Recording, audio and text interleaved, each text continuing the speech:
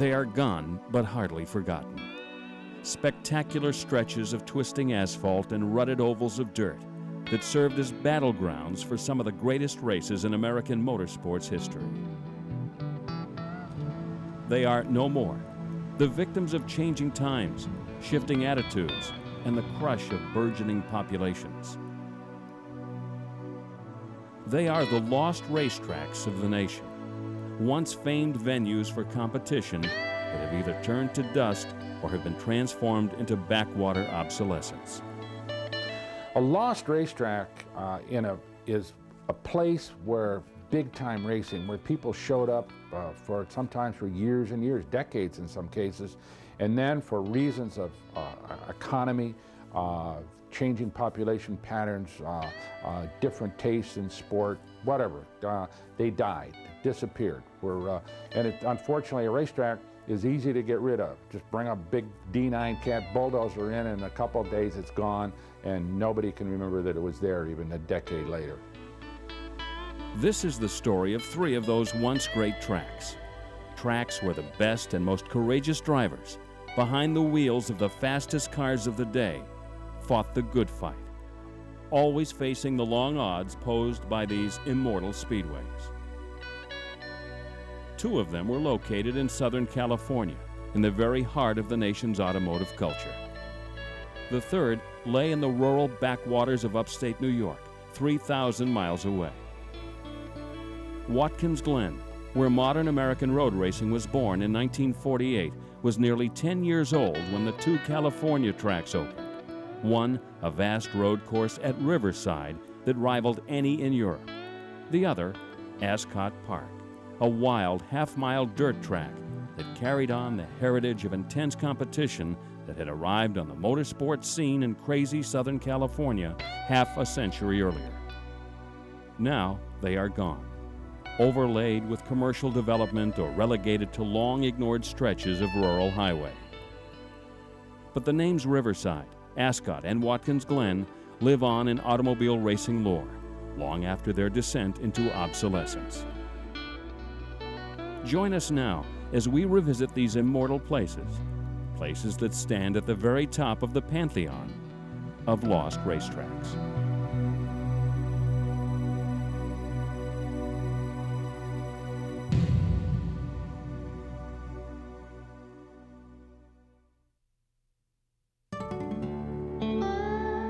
In 1957, Riverside, California was a forgotten town in the high desert 50 miles east of Los Angeles, known for little else than orange groves and months of sun-drenched, dusty summer heat. Outside the booming real estate market of Southern California, Riverside offered cheap land for what was planned to be the premier road racing circuit in the United States. Riverside International Raceway was intended as a multi-purpose track, the first of its kind in the world to offer several configurations of road courses, both long and short, plus a major drag strip utilizing the long back straightaway. Riverside was among the very first of the major road circuits built in the United States. Watkins Glen had opened only a year earlier, while at the same time Laguna Seca ran its first race 500 miles to the north on the Monterey Peninsula. But for the most part, road racing was carried out on small airport circuits and tiny venues that would accommodate only slow production sports cars. Riverside, on the contrary, was a massively ambitious undertaking, intended to serve a variety of motorsports activities. This had never been attempted on such a grand scale anyplace else in the world. It was but one of a dozen major road courses and speedways built during the boom years of the 1950s, but none equaled it in terms of its scope and diversity. Ironically, the driver who had come to dominate the track was a local kid with dreams of becoming one of the greatest racing drivers in history, a goal many believe he reached with ease.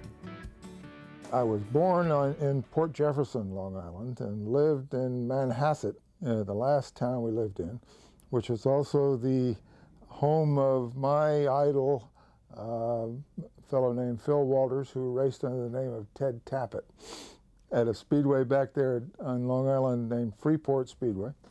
And My dad started to retire. He had one of these green thumbs, and he wanted to start growing oranges if he could. Moved to Riverside. I felt as though I was the Brer Rabbit getting thrown into the briar patch. I mean, if there was a place in the world that I wanted to go, it was Southern California because of all the hot rod activity. In the beginning, I remember riding my motorcycle along behind the bulldozers as they were smoothing out the pasture, so to speak, and making the route for the racetrack. In fact, it was even going to be, I think, a 5.5-mile track. And then later on, when plans changed a little bit, why it ended up being shortened down to 3.1. Dan Gurney would be Riverside's homegrown superstar, joining his boyhood hero, the late Rex Mays, who was also a resident before his death in 1948. Within 3 years, the track had attained sufficient international stature to host the second annual United States Grand Prix for Formula One cars. Sadly, the event was a financial failure. Gurney ran well in front of his local fans, but like the race itself, failed to finish. When I did run at Riverside in the factory DRM, it was a big thrill. I mean, I had all my friends were out there, and it was very special. Had I lasted a little bit longer, it would have been even better, more special, but that's racing. Searching for a home after failing first at Sebring, Florida in 1959, and then at Riverside the following year, the United States Grand Prix was transferred to Watkins Glen, New York, where it found a home for over 2 decades. Riverside was not particularly ready for Formula One at that time, and their crowd was probably slightly less. And back east at Watkins Glen, the tradition of the racing that they had back there probably meant they were going to get a better crowd. And I suspect that that had something to do with it. Whether it was also other competing sports or sanctioning bodies, I mean, it's a real bucket of snakes. But Riverside came back from the failure stronger than ever, promoting, with the backing of the powerful Los Angeles Times, the biggest, richest sports car race in the nation. The popularity of the Times Grand Prix sports car race would set the stage for the famed Can-Am Series, which remains to this day the high water mark in North American sports car competition. Then came the NASCAR stock cars, 1960s versions of today's Winston Cup machines, running in a series of 500-milers, backed by Motor Trend magazine. This time, the hometown boy was unbeatable, winning the big race 4 times in a row, 1963 to 1966, and again in 1968. Gurney's 4 consecutive victories in a 500-mile race still stands in the NASCAR record books. I raced stock cars there quite a few times. Ended up winning 5 500-mile stock car races there for NASCAR. They were called Grand Nationals at that time, and that, which was the equivalent of what is Winston Cup today. I also drove Indy cars there, won a couple of races in Indy cars. They were the real cars that they ran at the Speedway in those days, at the Indianapolis Motor Speedway, and ran also Trans Am cars and sports cars. So can't think of a car that didn't run there. Riverside was a big boys racetrack, laden with tricky corners and an ultra-fast back straightaway. Sadly, it was lethal for some fine drivers, including stock car ace Joe Weatherly, rising IndyCar star Billy Foster, and world-class sports car drivers Ken Miles and Rolf Stommelen. No one, not even Dan Gurney, took Riverside lightly. Riverside was unique in that it had approximately a 1-mile straightaway, and you could get going. Well, in an Indy car, we were probably running 190 before the turn, the right-hand turn at the end of the straight, which had a minimum speed of probably 70, 75. In a sports car, we're probably running 180, and with a stock car, 160. That last turn at the end of the straightaway led into what is the pit straight, and where you enter and exit the pits, and then turn 1 was a left-hander, and it led into turn 2, which was part of the S's, which took a certain amount of just getting the right rhythm and working your way through it. It took some finesse.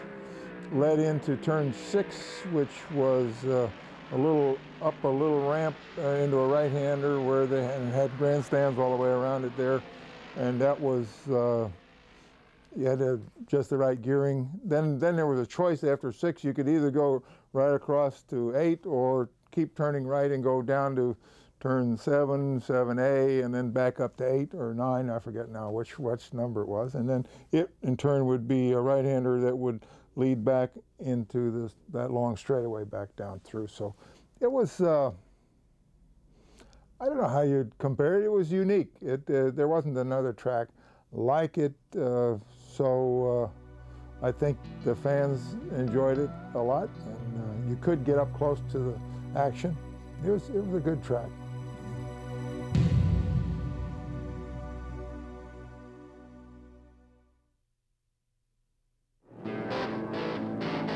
The variety of cars and the men who drove them at Riverside has never been equaled at any other racetrack in the world. During its 30 years of prominence, the great track saw every type of serious racing machine, from Formula One cars, to Indianapolis cars, to NASCAR stock cars, to Can-Am cars, to Trans Am cars. Champions of every discipline drove at Riverside, including yet another Southern Californian who, like Dan Gurney, dominated the track in every type of car he drove there. Well, I think, you know, first of all, in its day, I think it was one of the finest racetracks that I've ever driven or have ever seen, actually. And what made it so unique is the fact that it was on kind of a side of the hill, or one end was tremendously lower than the other end. And people could have a great view from turn 6 and see a good portion of the racetrack. But it also had all different kinds of challenges. I mean, it had, of course, a long back straightaway, and then it had a high-speed corner at the end, which was turn 9, and had a high-speed corner of 1 and 2, and then it had the S's, and it was great. And then, of course, turn 6 was quite a tight turn, and it had 2 different courses there. Actually, it had 3 different courses. It had real tight turn at 6, going back down into 7, which had a rise in it, and then a sharp left, and then onto the back straightaway. But it also came back and went back up and toward the hills and made a much longer straightaway as well. So it really had about 3 different layouts of courses, but it was fabulous. I mean, it was truly a great racetrack that we lost.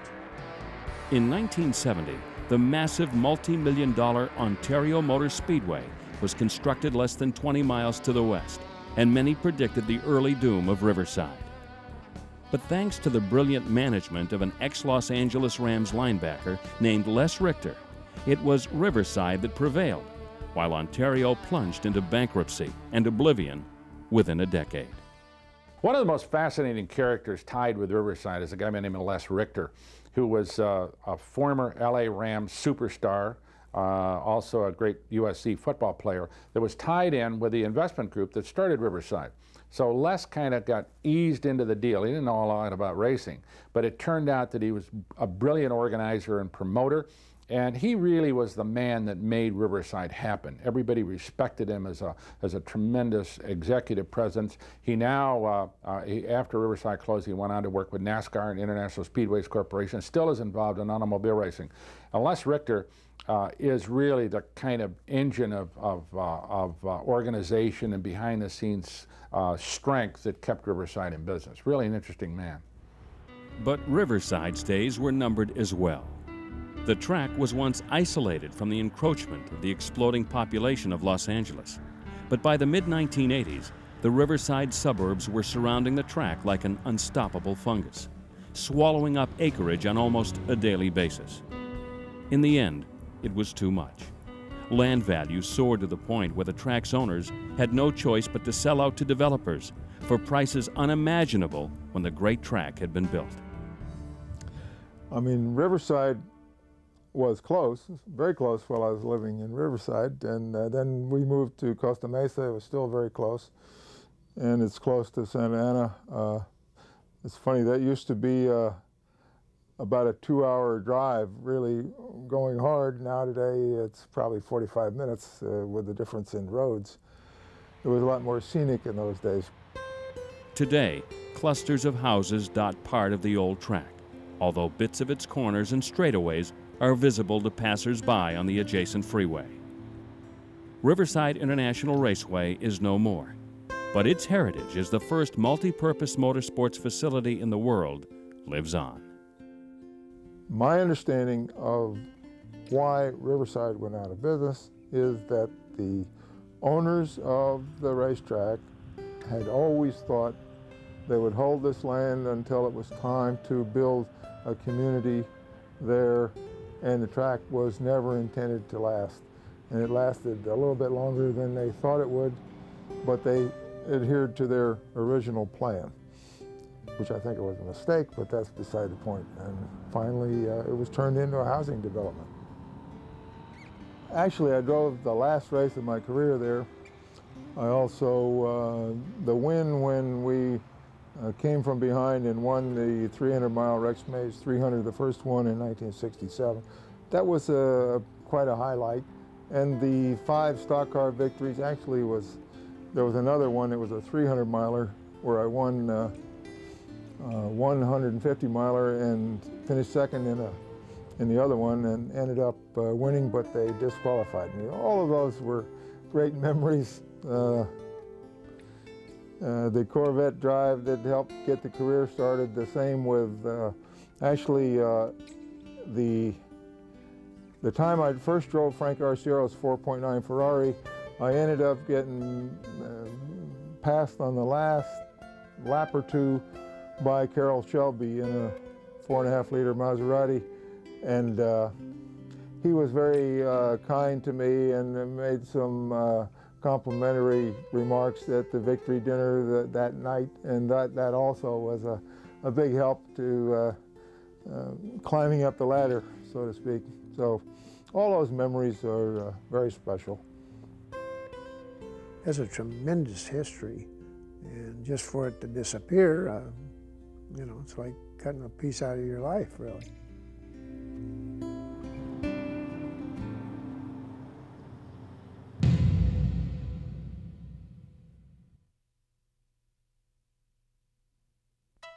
Within months of the opening of Riverside International Raceway, another totally different racetrack was generating enthusiasm within the core of the booming megalopolis. It would be called Ascot, a name that has been attached to no less than 4 other Southern California racetracks since before World War I. Ascot Park was a half-mile oval dirt track located in Gardena, near the intersections of the busy San Diego and Harbor freeways, making it easily accessible to thousands of Los Angeles racing fans. Much confusion has been generated over the years because Ascot Park was but one of 3 dirt tracks located in Gardena. The first was Carroll Speedway, a half-mile oval that operated from 1940 to 1954. Gardena Speedway was a 1/3 mile dirt oval that opened in 1954 and ran until 1967.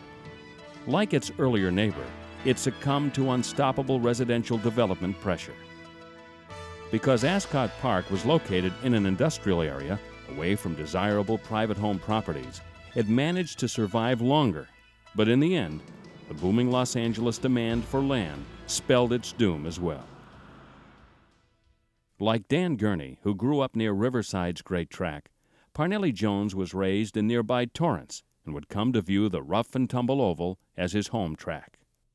When I first started racing Ascot, it was mostly late model stock cars, sprint cars and midgets, some jalopy races, some early stock car racing, but mostly midgets and sprint cars and stock cars. And it was a half-mile clay oval in our backyard. The racetrack was built in 1958, 59. I think it was 1959 we ran, or 58, we ran 3 500-mile races there. We ran in 3 days. We ran a 500-mile midget race and a 500-mile sprint car race and a 500-mile stock car race, and I ran all 3 of those races. I finished second with the midget and was beat by Alan Heath, and then I fell out in the sprint car race. I also was leading the stock car race for 400 miles and was long gone at a tremendous lead, and the car blew the engine. And but that was when you had to be, I don't know, Popeye, I guess, because running 3 races in 3 days, I mean, when that was over, you're pretty tired. Parnelli Jones would master every form of racing he tried: midgets, sprint cars, sports cars, Indianapolis cars, Trans Am cars, and off-road machines. A display of virtuosity unmatched in motorsports history. If there was a single man who recognized his extraordinary talent, it was the promoter of Ascot Park, the late J.C. Agajanian, whose car carried Jones to victory in the Indianapolis 500 in 1962. It was the promotional genius of J.C. Agajanian that elevated Ascot Park to a point where it was perhaps the most famous dirt track in the world. Of course, being located in the heart of car-mad Los Angeles didn't exactly hurt its reputation. Ascot was remembered for basically its name, the Agajanians who promoted the races there. I hated to see them, give it up. I mean, there was a lot of reasons why that happened, but that ground is still there. They have never done anything with it, although they had some promises that they were going to do something with it. And but the Ascot, the name, because they used to have an old Ascot, and the fact that it was in the LA area. I mean, you got a tremendous amount of people naturally in Los Angeles, and it was a major dirt track not too far from the city, so to speak. Like Gurney with Riverside, Parnelli Jones' linkage with Ascot served to elevate him to international prominence, and it was a local connection he never forgot. Ascot here being in our backyard, and it was a great clay track. You could get a lot of traction, and it was a fun racetrack to drive. It had long straightaways and real tight turns, so you really had to cross the car up a great deal to slow it down at the end of the straightaway. And it threw a lot of mud in the grandstand. Following a relatively brief career in championship racing, during which he won the Indianapolis 500 once and came within a few laps of winning it a second time in 1968, Parnelli Jones retired.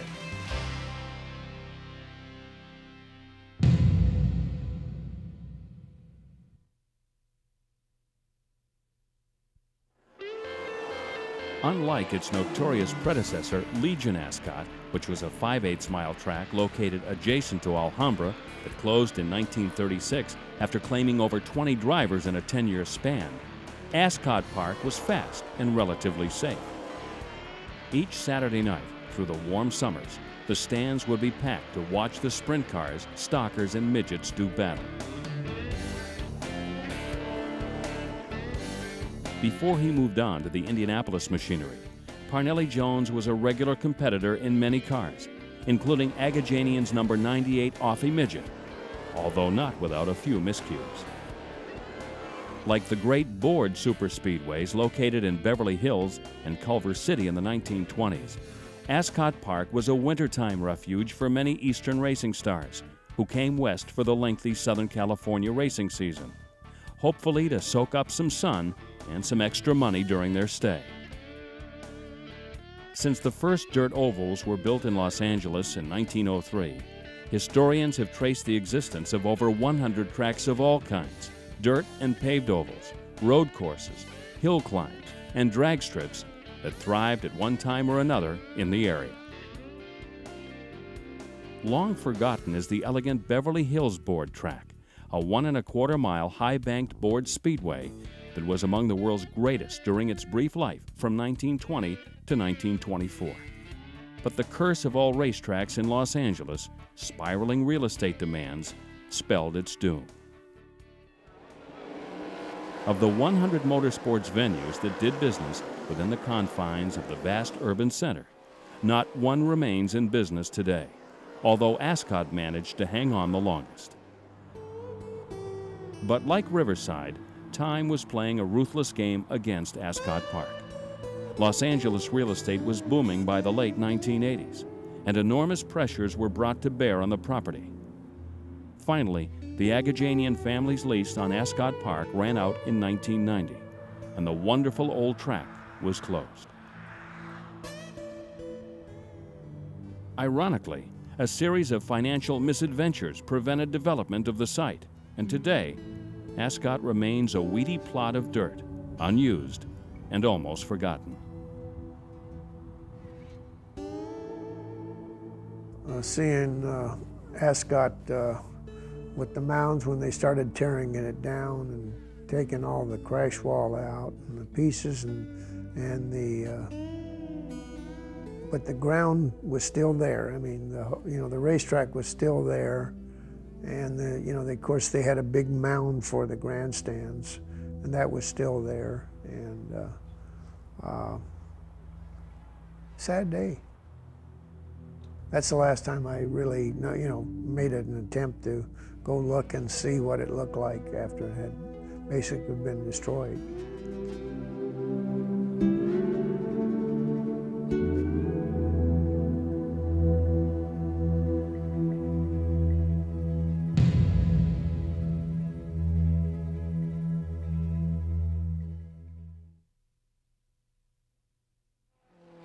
Watkins Glen, New York has been synonymous with automobile racing since the fall of 1948, when the first amateur sports car races were run through the otherwise sleepy village at the foot of Lake Seneca. Today, an immense road course hosts a variety of major NASCAR events, including a prestigious Winston Cup race that attracts over 100,000 fans each August. But a few miles away, across a gravel country road, lies the true Watkins Glen heritage. Here is the original mile road circuit where it all started, where modern American sports car racing began. Today, it's merely a collection of lightly traveled back roads. How this tiny village became an international center of motor racing that has hosted every major form of road racing, including Formula One, can be credited to a single man's vision. A man by the name of Cameron Argetsinger, who is the key man in Watkins Glen history. He was a young World War II veteran. His family had a summer place in Watkins Glen on Lake Seneca. He got the idea that they could revive racing, kind of European-style road racing, in the streets of Watkins Glen. And he somehow, I don't know how he did it, but he convinced the city fathers this is going to be a good deal for tourism. So they laid out this road course, just on natural highways around the surrounding countryside and down the main street of Watkins Glen. It was an amazing kind of phenomenon. My father took me there when in 1951, I think it was, something like that. I was a young kid. I sat on the bank and watched the Cunninghams run with John Fitch and Phil Walters, all these great drivers going around. And then in 1952, a young boy who was sitting on the curb was hit by one of the cars and killed. And it caused an incredible uproar. New York State banned racing on state highways there. Still, the ban remains in effect to this day. So the Glen, having developed an interesting kind of tourism deal, and a lot more people were coming than they ever expected to, thought it was a pretty good deal. I didn't know what to do, so they went up and they moved the racetrack up onto a network of county roads in the town of Dix, which is up north of just where this current racetrack is. That didn't work very well. It was not a very good network of roads. So they built in 1956-57 an artificial racetrack, which is the layout of which still exists on the current racetrack. It was then expanded in the early 1970s to accommodate Grand Prix racing. See, the United States Grand Prix was very successful there. They're getting thousands of people coming in and out of that place every year in October for the Grand Prix. But the Formula One people wanted a more elaborate facility, so they expanded it. They expanded it too much. They went bankrupt, and it stayed basically a bankrupt, fallow racetrack until Corning Glass invested in it in the middle 1980s and revived it. And now, of course, the International Speedways Corporation, the parent company of NASCAR, owns the racetrack and has brought back Winston Cup racing. So it's been a checkered career for a major racing facility, much like Riverside on the West Coast, that has been the scene of every possible kind of automobile that you can see has raced around Watkins Glen, much like Riverside. So there are interesting parallels between the two racetracks.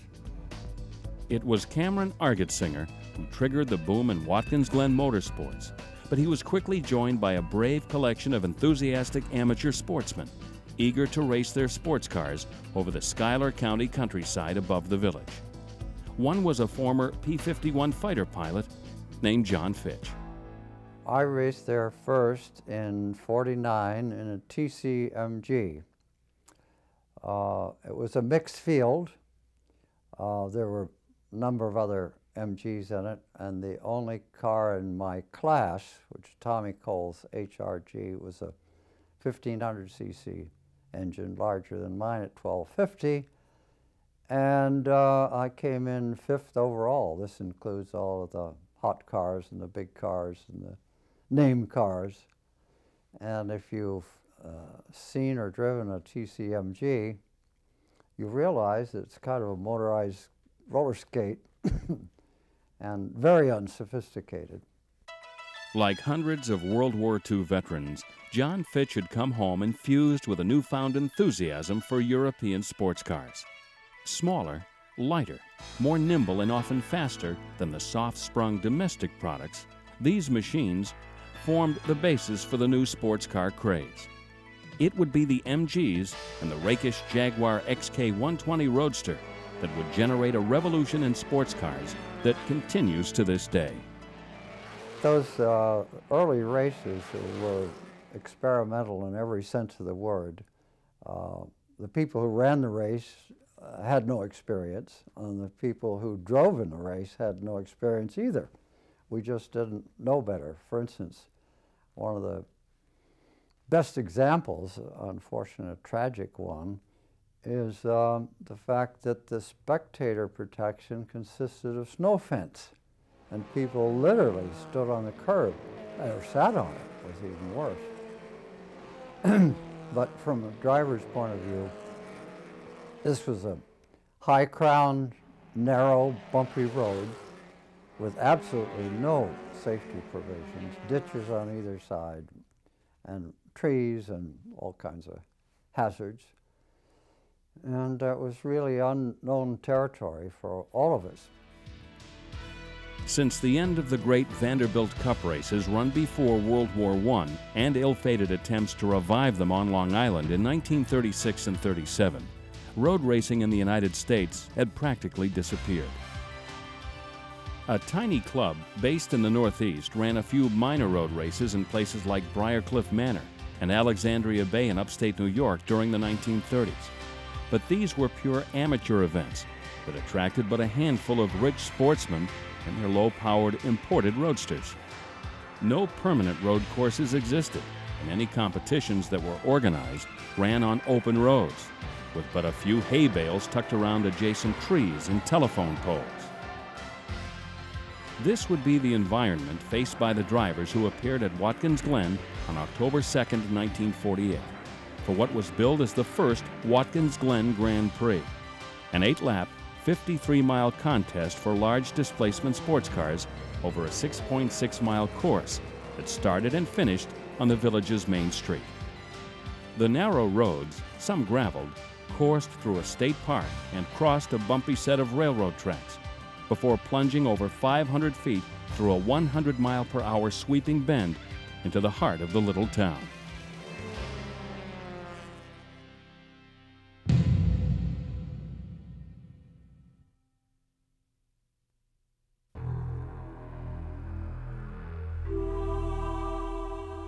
The notion of racing on open public roads is unthinkable today, lined as they were with ditches, mailboxes, curbs, and stout trees.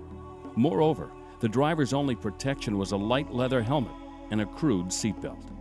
No fireproof clothing, no fuel cells, no roll bars, and no shoulder harnesses to protect them as they faced one of the most chillingly dangerous racetracks in the world.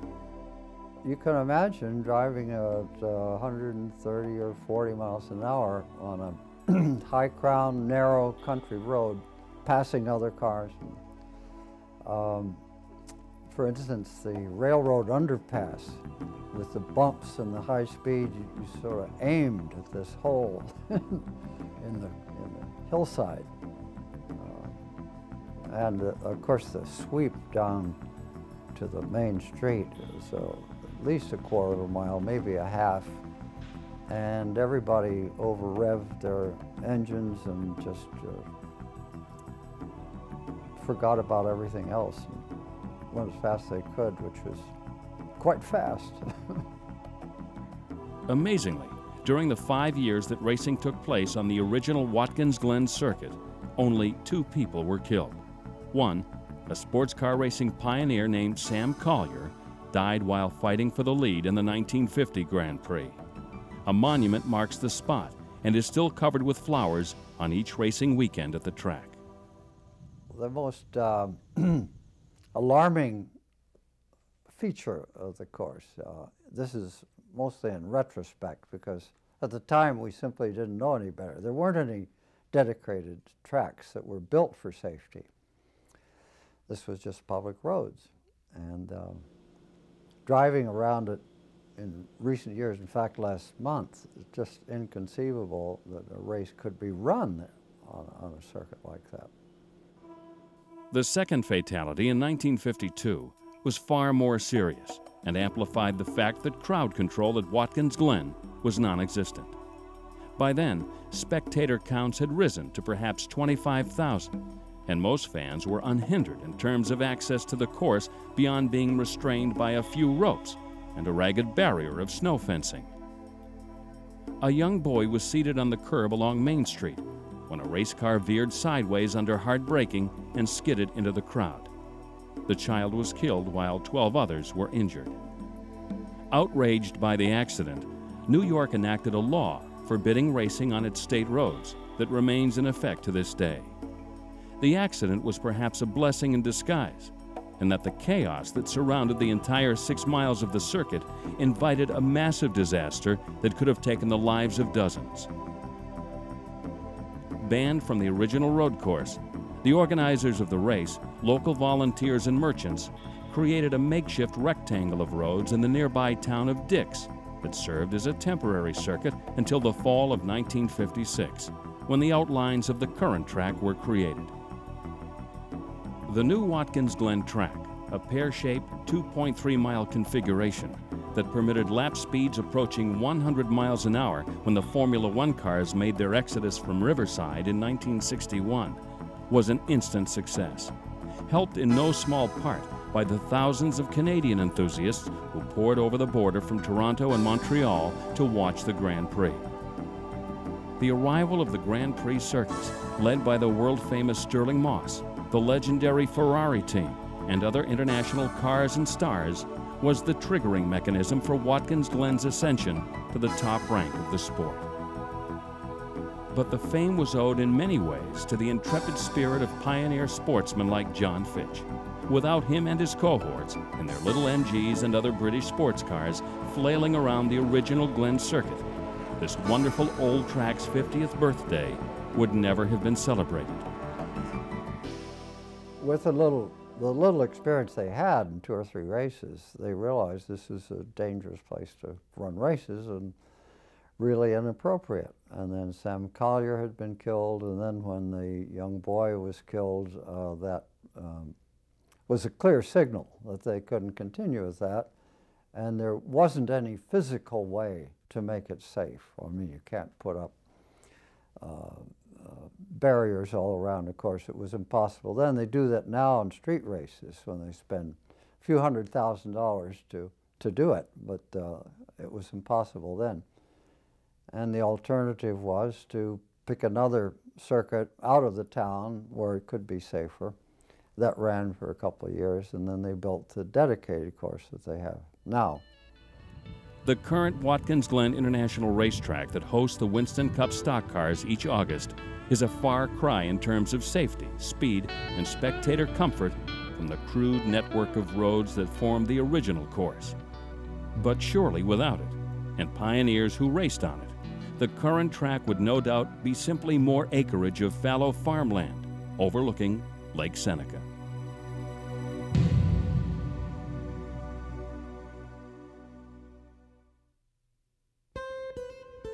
Historians have totted up over 6,000 racetracks, including drag strips, that have dotted the nation. Nearly every town in the country has been the scene of an automobile race over the past century. For the most part, the old speedways and road courses are plowed under, buried beneath shopping centers, office towers, and four-lane highways. A few road circuits like that at Watkins Glen remain as forgotten public highways, but a majority have met a similar fate to that of Riverside and Ascot, totally obliterated, with only a few earthen scars as evidence of their existence. To many older race fans, these legendary venues of speed will never be forgotten, although with the passage of years, they will surely fade deeper into history. Who knows today, the giant banked, bored superspeedways once thrived in Beverly Hills and Brooklyn, New York, or that a shopping center in Langhorne, Pennsylvania covers the fastest, most dangerous one-mile dirt track in history. The famed road course at Bridgehampton, Long Island, built the same year as Riverside, may be the next to fall under the bulldozer's blade, another victim of real estate encroachment. There was a kind of elemental charm about those racetracks. A lot probably about, like old baseball players would say, that the old stadiums or the great natural turf football stadiums were different than the artificial turf and the dome stadiums today.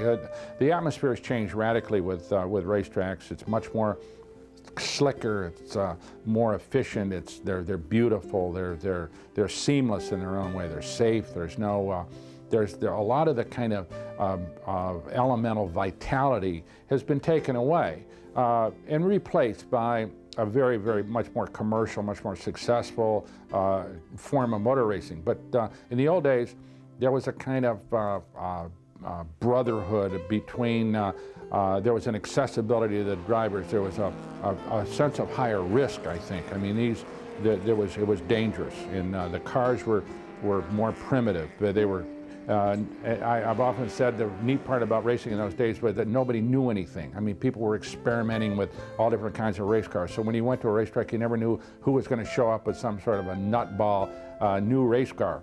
The drivers had a much more a kind of sense of adventure. There was a kind of raffish kind of devil-may-care quality about them. They weren't beholden to sponsors like they are. They don't mouth, they aren't forced to mouth 17 different sponsors' names every time they're getting victory lane. You know, it was a different world. The pits weren't full of guys walking around with cell phones and briefcases. It wasn't as commercial. There was a kind of primitive charm about racing that I really love, and I really miss it today. And so it is with great lost racetracks. Gone but not forgotten. The sites of great drivers, great cars, and great races. Places that for all the progress and the ravages of the urban glut will never disappear from the lore of our great sport. But there is an upside to this tale. While we have lost a number of great tracks over the years, the current boom in automobile racing has seen a number of super tracks rise in their place. Ultra-fast, luxurious speedways have recently been constructed at Fontana, California, just a few miles from Riverside, at Colorado Springs, Dallas-Fort Worth, and Las Vegas. This is part of the natural life cycle of sporting facilities, be they racetracks or baseball parks. Age, shifting population patterns, marketing tastes, and the infusion of new capital ends the life of one and begins that of another, in a never-ending replacement process. Fontana, while not a pure road course like Riverside, abundantly serves the current appetites of the California racing fans. The only thing that can stop progress is even more progress. And in this sense, the passing of these lost racetracks has perhaps been a good thing. Had they remained in place, it would have implied stagnation in the sport, wherein there would have been no demand for improvement. But in their own way, these three fabled venues, Riverside International Raceway, Ascot Park, and the original Watkins Glen Road Course, serve as cornerstones for the golden age we enjoy today. In that sense, we celebrate not only their glory years, but their passing into history as three of our most venerated lost racetracks.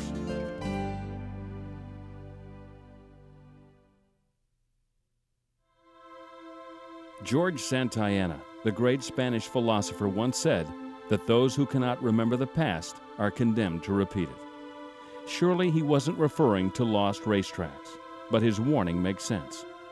Lost racetracks died because they were in the wrong place at the wrong time. Hopefully, those who have currently invested millions in new elegant superspeedways have paid attention to the past, learning from the errors in planning that caused the demise of places like Riverside and Ascot. Thankfully, much has changed in the half-century that has passed since they were built.